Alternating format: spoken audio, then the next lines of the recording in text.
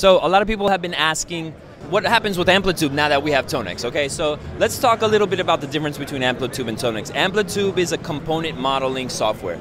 Early 2000s it came out. It's one of the pioneers in amp modeling software. Now Tonex, which was released last year, is using a neural network, which is using AI machine modeling to create the models. So instead of going component by component through the signal chain, we're creating a tonal snapshot of your amp or pedal.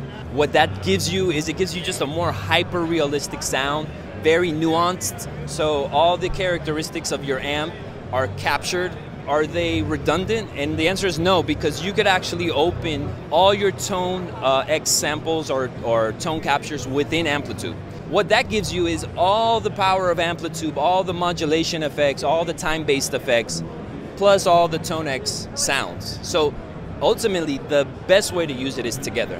So if you're recording, or if you're laying down tracks, or if you just want to practice, and you want to add, more effects and have a more versatile signal chain, you use it within Amplitube.